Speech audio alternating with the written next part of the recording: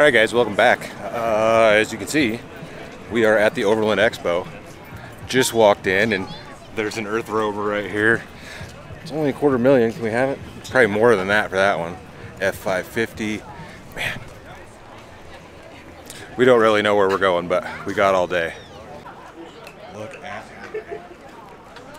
self-inflating tires, 2 slide outs. You have a slide out here with a grill on it.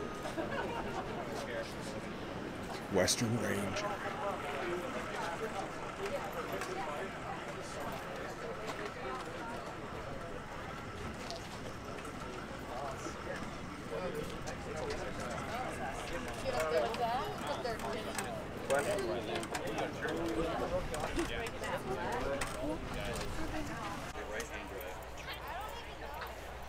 My back is sweaty, yeah.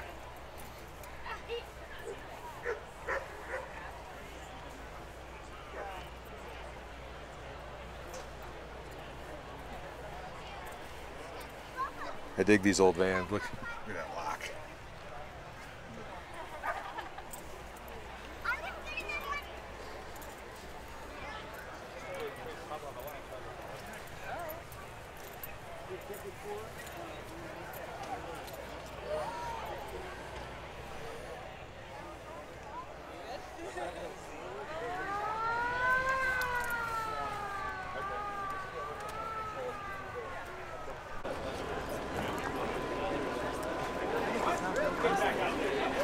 Old school Blazer with the cat eye front clip, real top tent. Look at that. That's a cool detail.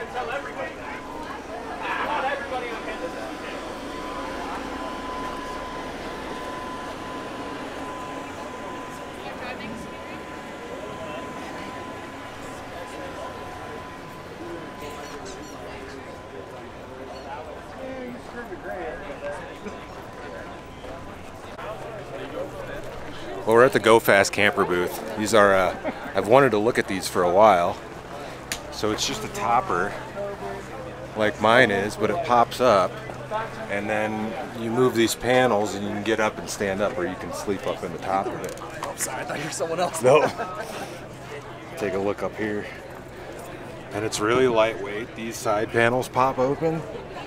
I think for the price point, this wouldn't be bad. And you can pull these panels out, set them up there, and then you can stand up in it the whole time.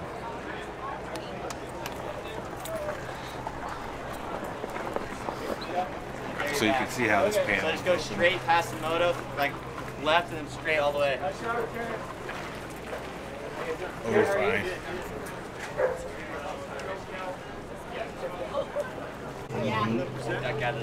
Here's one on a Ford Maverick, and I dig the new Mavericks. Small little truck, camper you could stand up in. I think it would be pretty sweet. Let me see if I can stand up in this one. Yeah, I like the color. Is it alright if I stand up in the back of this? Nope.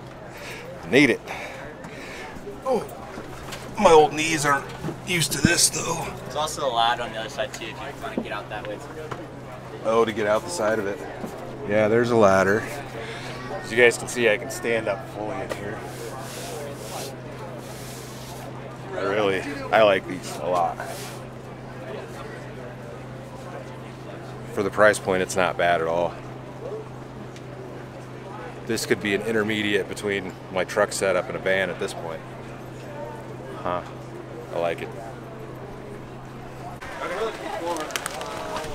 Alright guys, we've been wandering around a little bit, but I finally found the All Dogs Off-Road booth, and I had to stop by because these are some local healers that we've got doing big things in the off-road scene these days. You guys, are the wheels a new thing since I saw you guys last? They are. We actually got the wheels. So when you were more with us, I had the prototypes on my truck, but we did not have the production ones, and the production ones are now here. They're Frontier, Xterra, Pathfinder bolt pattern only, plus 10 offset, so they'll leave you flush with the fenders.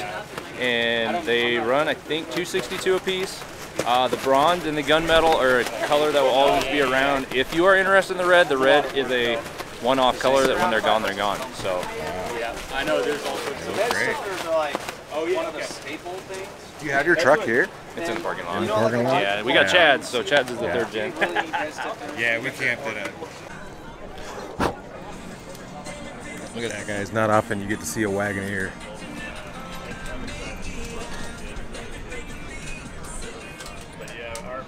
That thing honestly brings back some memories. So, me being the wild child that I was, I had a babysitter until I was like 13, but it was a dude at the time and he had one of these. And he would take me rolling around in that thing, so that was pretty cool, but yeah.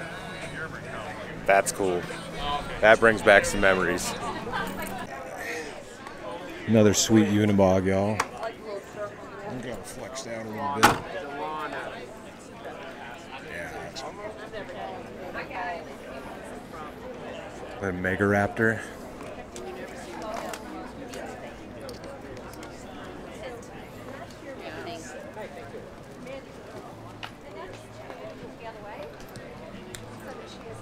Oh, there's so much stuff around here.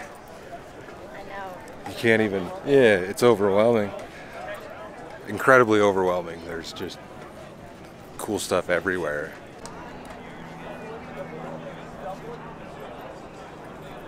We'll take a look at this one, this booth here. So these are Skinny Guy campers, and people have been recommending these to me, and they're kind of neat, I guess. Oh, this one is just a regular style topper. So they got a couple different designs, but it's a regular style topper, and then you would sleep over here. But then this design on this one over here, it's not full pass through, so you have bed space available, and then you have to climb up in it, and then you're basically on top of the bed to sleep over there. But I don't know, I think I would prefer a hard roof. That's my thing.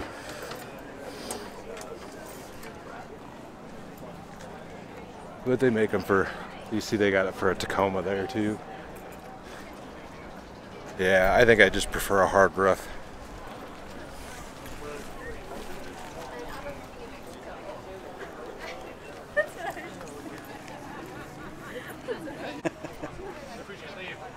Love the color on that, guys, and the white wheels are really cool too.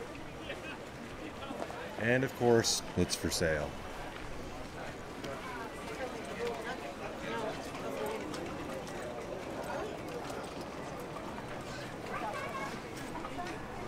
Man, that's cool. I'm surprised it's a left-hand drive.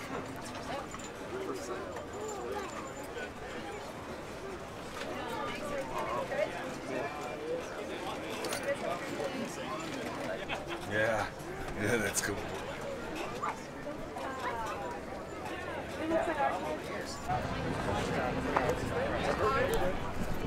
Okay, so I finally made it to the four-wheel campers booth, and we're gonna check some of these out. And actually, TFL Off-Road is out here with their Lightning that they just drove up to Alaska.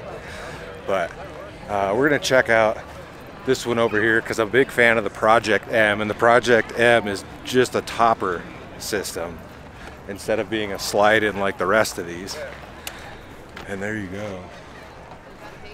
So on the outside, you still have a full pop-up. You have a cab over, and is it all right if I get in here? And boom, I can fully stand up in here. You have this giant bed, and this will slide forward so that you can use the whole standing area of the truck bed. You've got dual fans. This one has the cold weather pack, I believe is what it's called. So it's double layered. Like this is what I would really like to have. The Project M. They have a bed rug in here, same thing as I run. I'm not going to sit down, but I believe you can sit down on these benches. This one is bolted down. It looks like they have had it mounted to a different vehicle before, but I like these, the four-wheel campers Project M. Let's go ahead and send me one. Gee. And then you've got some others over here, like there you got a slide-in one. Here's a flatbed one. So you have a side entryway door, same over there. That's the Granby, so that one's 8 foot long, which is really cool. There's another Granby. I like the Granby with the side dinette, which that one does have. That is really cool. There's another Granby. This one has the front dinette. We haven't signed a dealer up since last year. We signed up was Oregon and Washington. Yeah, this is what I would really like to have. You know, obviously a van would be cool too, but this is neat. This is really neat.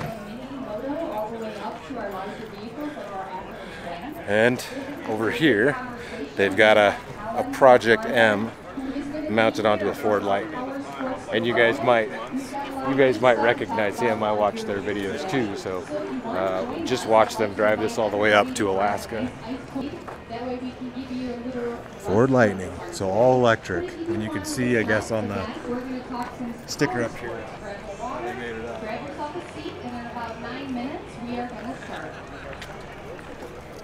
Really nice.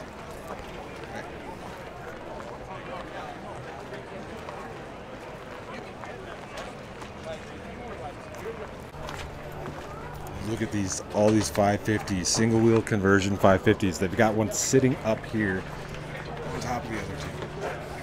I can't even get the whole thing in the shot.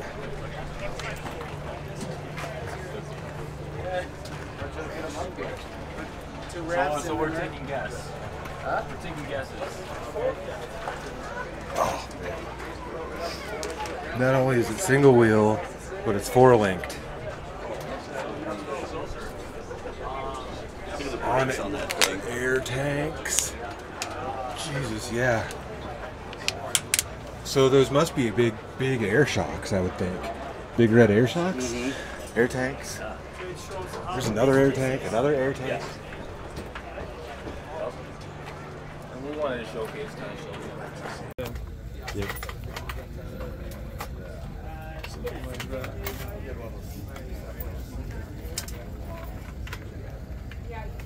That little tether thing is... There we are. Okay, so these are our quick release mounts. In order to release them, you just release the tension. You can release this pen, and then now you can slide this up. You do this on the 4 corners, and you can lift your tent up. When you want to return it back, you just get your rack up against this position. This will be a fixed set already. You slide this mount right in, and then you just put your pin in, secure it with that, and make sure it's rattle free. You could also use these locks that will fit right in if you want. It's a neat setup, guys, and looking at this might be kind of hard to see what we're doing here, but this is a rooftop tent that's flipped upside down. So imagine, you know, turning it the other way, and you have these mounted to the bottom of your tent. And so, you know, a clevis pin and unscrew it, and you can pull it all off of there. Mm-hmm. So go from an Overland or daily driver in just a few seconds. So we have some of our standard mount samples we can show you. We can show you what originally comes with your rooftop tent. So these would be a nice addition if you want to be able to remove your tent, get into your garage, go to car washes. It's also adds security, so it's easy for you to get off. You don't want it to be easy for someone else to get off. Mm-hmm. So we've got a set of these for 4, and we also got these mounts that you can purchase. These will be your original set of hardware that should come with your mount. With your tent. This would just be a lock. I can't see. I might have to edit this one. There you go. I don't do this one often. Okay, and so what you do is just hide this. Yeah. So this is what your original hardware would look like. We just sell this little mount that you can just sandwich them in to secure. You put your lock back in. So is this one just meant to be more of like a theft deterrent type of feature? Yeah. So these we sell in eaches. So if you just want one, or if you want to make sure that no one unbolts your tent. Awesome. Safe and secure. Yeah, Jeremy is buying some stuff for his tent back there, guys. So we've been hanging out for a little bit to make sure we get the proper fit. But it's a really cool concept, and it's not something that I ever have seen before. So, how long have you guys been doing this? About 8 months now. 8 months? Business is taking off well? Yeah, our expo's been doing well. We got really great feedback on those, and so now we're on to our second product, and third product should be coming out next month. So awesome. Keep updated with that. And the website? VanUltra.com. VanUltra.com. So if you need any quick release mounts or any of your rooftop tents or any of your other rooftop accessories, boxes, etc., you can mount it all to basically anything. We're looking into integrating it into different applications. Awesome. Well, thank you for your time. I appreciate it. You're welcome. Thank you. All right, y'all. We're gonna go find ourselves some lunch. It's incredibly hot, and we kind of walked through the whole thing. I got a bunch of free stickers and stuff, but I stayed away from spending any money except for, no, I don't think I even spent any money on water. But they almost sold me on one of those Zero Breeze air conditioners, so I'm thinking about it, but close to $2,000, I don't know. But the show was cool. Got a weekend pass, so might come back and check it out tomorrow, we shall see. But it's time for some lunch.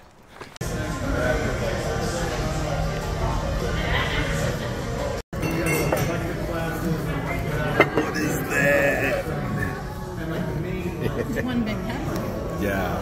I thought it was a chicken strip. That's what I thought too. That looks like Brian's Bloody Marys. Yeah. All right, I got the French dip. Let's see what this is all about. It's supposed to be made out of prime rib.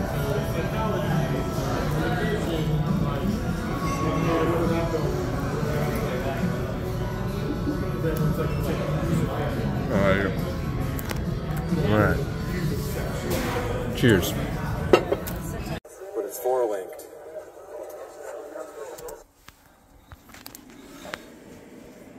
Alright, y'all, so I guess I forgot to film an outro for this video, and I'm currently still on the road, so if you guys are gonna follow along, this is a few days later, and I'll give you a sneak peek out the window of what's going on out there. And off to this side of me I have a river, and there's a mountain behind those trees, but this isn't the first mountain adventure I've had on this trip, so you'll have to stay tuned for what's to come.